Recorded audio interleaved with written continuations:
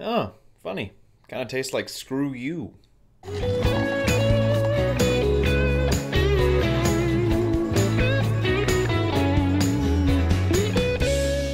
Hey guys, this is my review for The Cloverfield Paradox, a film that was very suddenly released by Netflix, and it's actually pretty interesting that this is a movie that I can talk about, considering I did a video a few weeks back talking about how Cloverfield, the original movie, turned 10 years old a few weeks ago.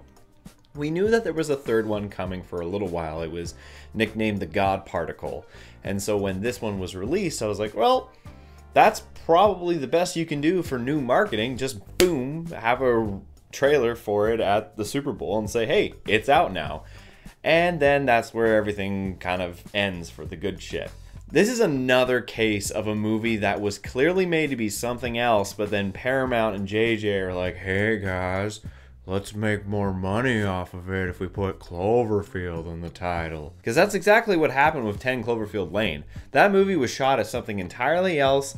They slapped the Cloverfield name onto it. They filmed a different ending. They added a little few things, and it was connected to the Cloverfield universe. I like 10 Cloverfield Lane as its own movie.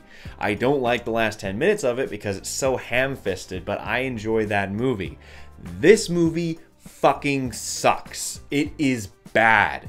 It has an incredibly talented cast that is so wasted. There is no connection between any of the characters. They're all morons. That's a trope that's also gotta fucking end. Stupid scientists. This is getting ridiculous. This just seems to be a thing.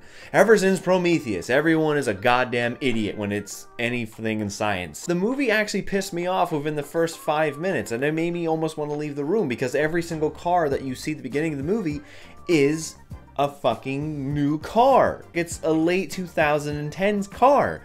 And why that pisses me off is that all the ads, even the Netflix YouTube trailer they released said that this was going to answer the Cloverfield questions. This was going to answer how it started. And right off the bat, I'm like, nope, fuck you, movie. Then I thought, okay, well, let's see, because they said something about an alternate reality in the trailer. The film follows a crew that's on the space station that's trying to make a device that can make renewable energy and prevent a world war that's going on the planet. And then they activate it and it jumps to an alternate reality, an alternate universe. And then really weird shit starts to happen and everyone starts to die. The movie has this intriguing premise. It definitely has a cool idea, the idea of an alternate realities, alternate universes colliding. It just sucks that everything about it sucks. It honestly is so badly executed. There's a solid list of talent in this film, and there is some interesting points that the characters have for maybe like a second or two, and then they're wasted.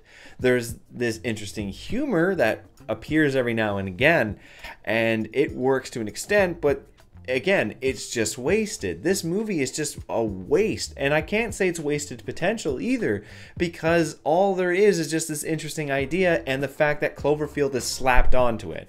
And as I said earlier, how Cloverfield 10 Lane was made post into a Cloverfield movie. This is so badly post made into a Cloverfield movie. There's this story going on with the main character's husband, that is so tacked on. It's like, none of this shit matters.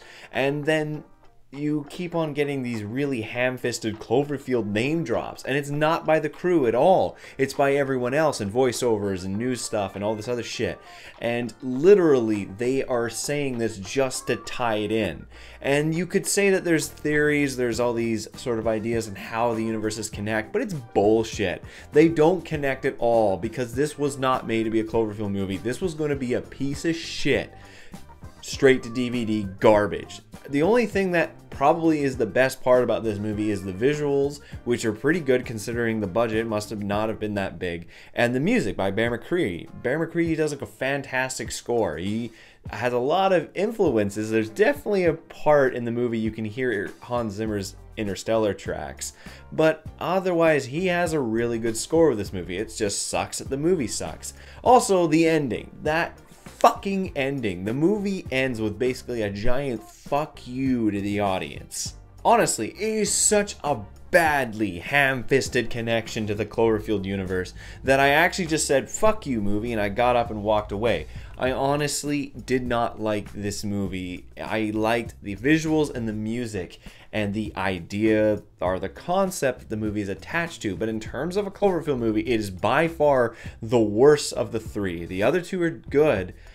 This one's just garbage. This has no connection. There's no reason to have any theories to it. The reason why we saw it is because it has Cloverfield in the title, and once again, we were fucking tricked.